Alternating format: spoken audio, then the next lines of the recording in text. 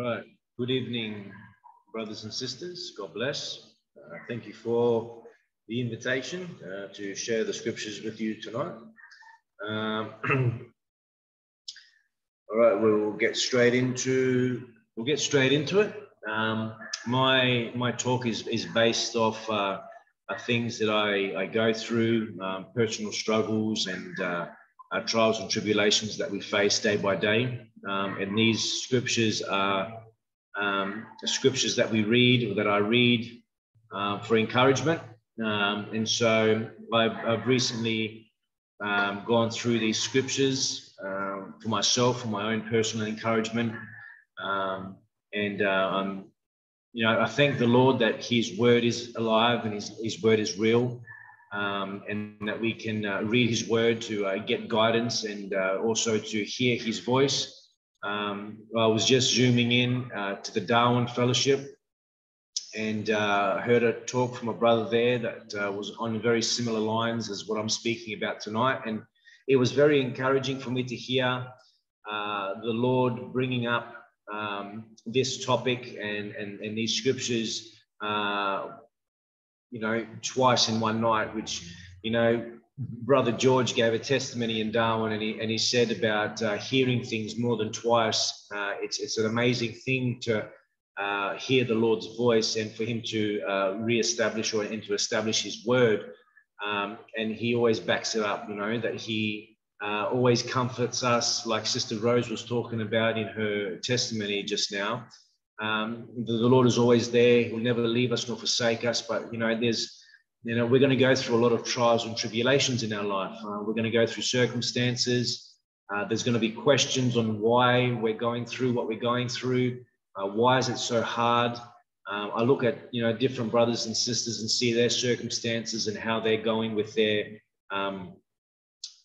life and, illnesses and whatnot. And you can just see everything is just pointing to the Lord's return. And I know that we go through things for a reason. And the reason is what we'll do. We'll turn to Malachi chapter 3 to start off with. Malachi chapter 3, verse 2 and 3.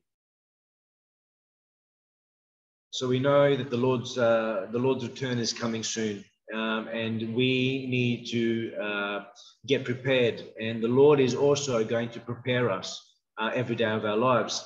So in verse 2 it says, "But who may abide the day of His coming? And who shall stand when He appeareth? For He is like a refiner's fire, and like fuller's soap. And He shall sit as a refiner and purifier of silver.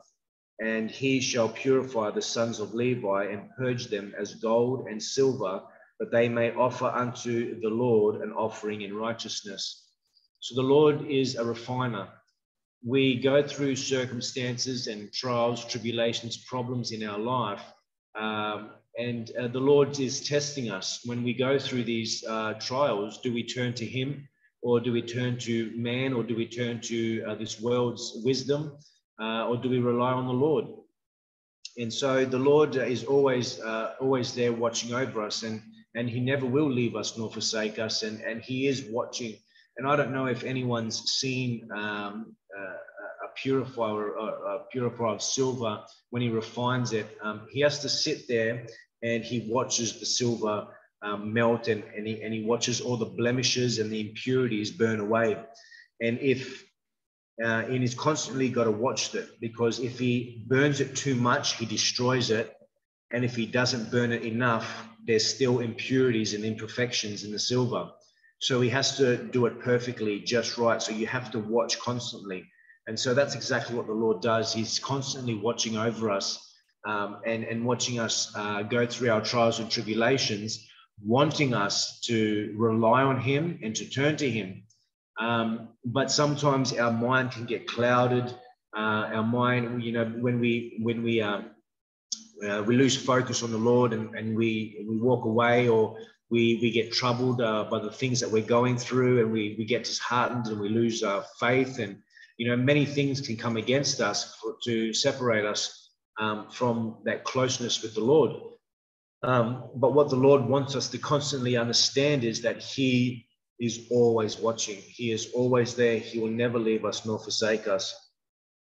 And because he is watching us, we'll go to 1 Peter chapter 1, verse 7 and 8. 1 Peter chapter 1, verse 7 and 8. And as the Lord is purifying us as gold and as silver, that we may offer unto the Lord an offering in righteousness. The reason why he does it, it's in verse 7, we'll pick it up, that the trial of your faith, being much more precious than of gold that perisheth, though it be tried with fire, might be found unto praise and honor and glory at the appearing of Jesus Christ. So, this scripture goes very well with Malachi. The Lord is allowing us to go through things to purify us, because there's no corruptible thing that will enter into the kingdom of God. And so he's making sure that we are getting all our impurities burnt away, but he doesn't allow us to go through more than what we can handle. It says in the scriptures, he'll never allow us to go through more than we can handle, because as Malachi said, he is a refiner and he watches perfectly. He doesn't give us too much so that we perish, and he doesn't give us not enough so that we've still got impurities and imperfections. He watches over us and watches constantly, and is purifying us so that we be perfect and that we can stand in his presence. And in verse 8 it says, whom having not seen ye love, in whom though now you see him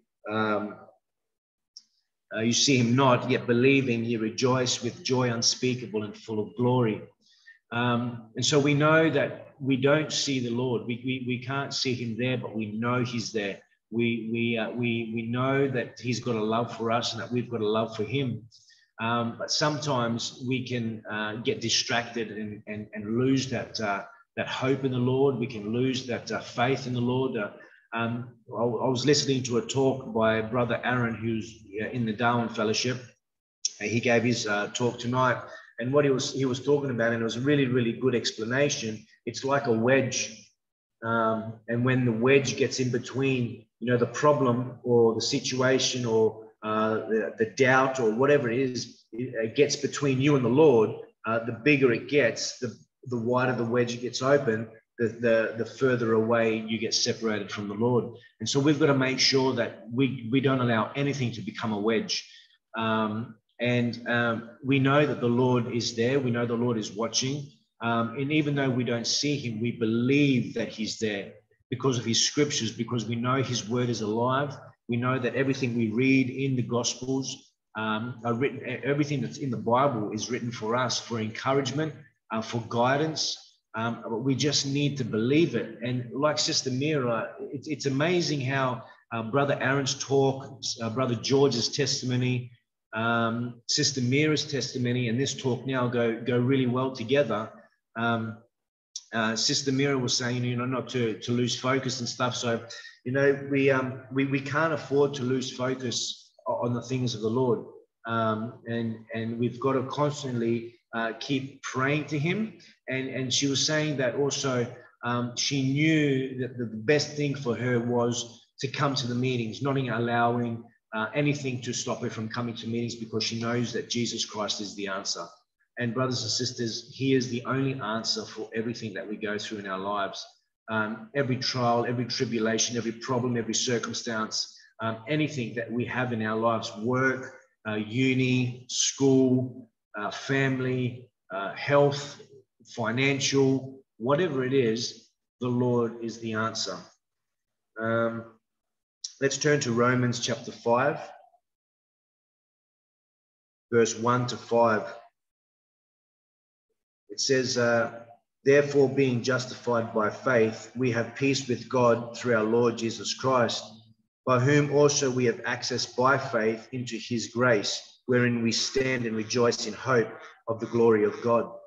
So we want to, just understand that the position that we've been placed in, and that is all because of what Jesus Christ did and what he accomplished. It was by his grace that we now stand in the presence of God.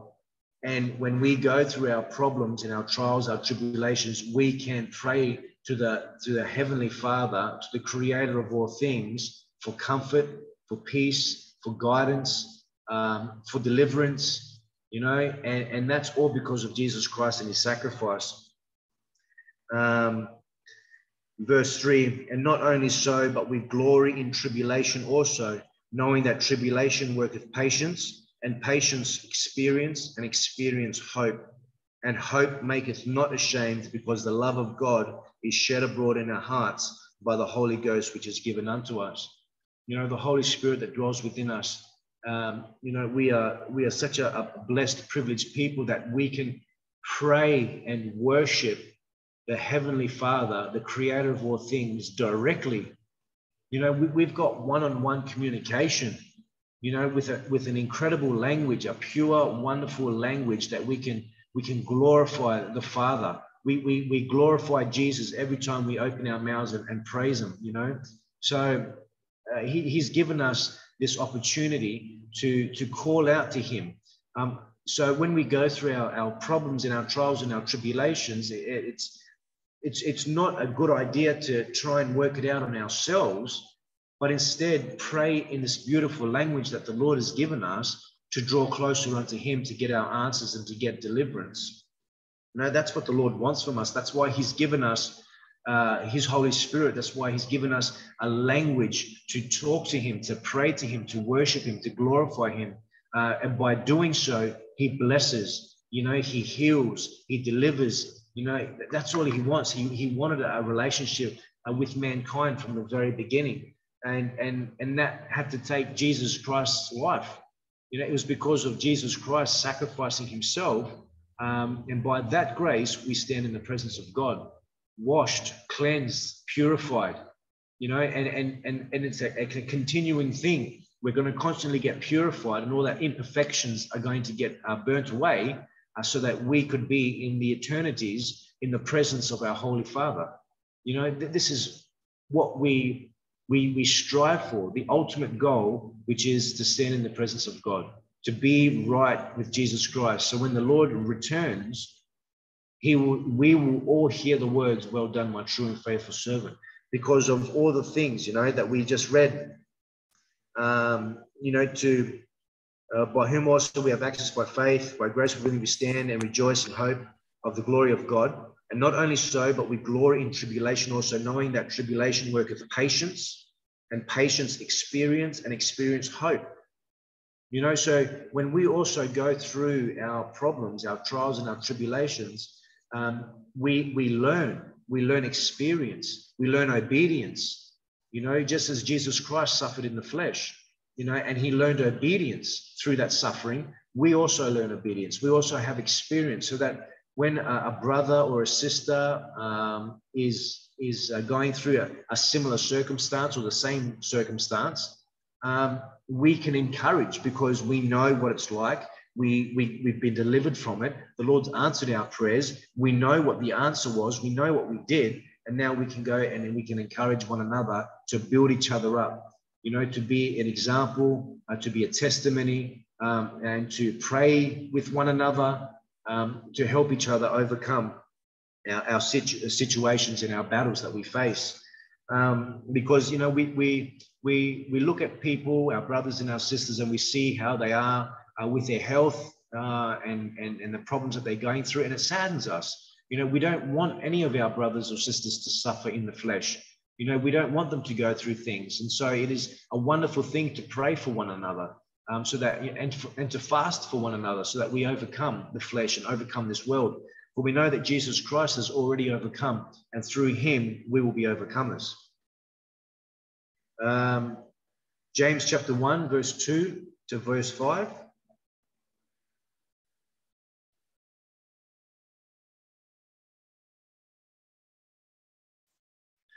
My brethren, count it all joy when ye fall into diverse temptations, knowing this, that the trying of your faith worketh patience. But let patience have a perfect work, that ye may be perfect and entire, wanting nothing. If any of you lack wisdom, let him ask of God, that giveth to all men liberally, and upbraideth not, and it shall be given unto him. So let patience have a perfect work, that ye may be perfect and entire, wanting nothing. Going through these trials and tribulations, sometimes we don't get the victory straight away. Sometimes we don't get the healing straight away.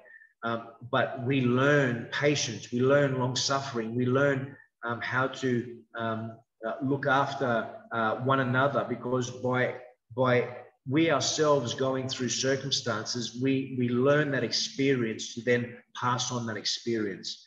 You know, once we learn long suffering, we know what it means to be long suffering. Once we learn patience, you know, we know what it means to be patient.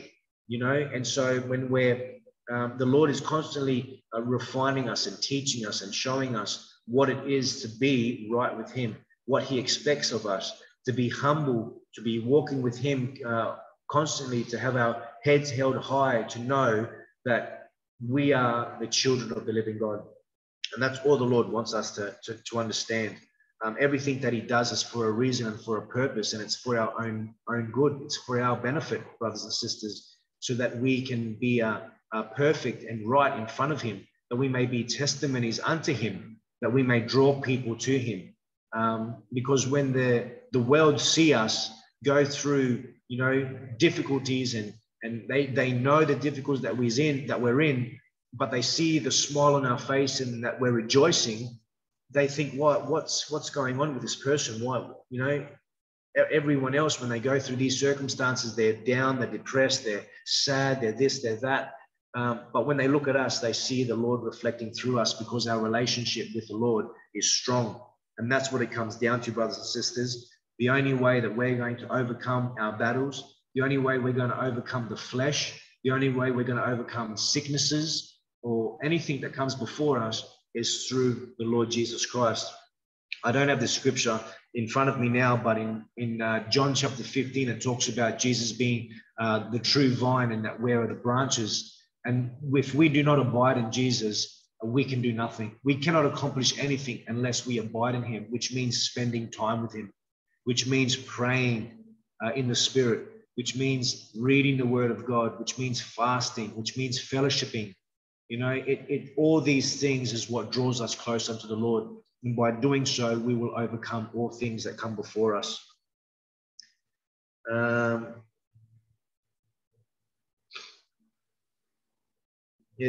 Don't turn to it. This is just a quick one here in 1 Peter chapter 5. It says, humble yourselves therefore under the mighty hand of God, that He may exalt you in due time, casting all your care upon Him, for He careth for you.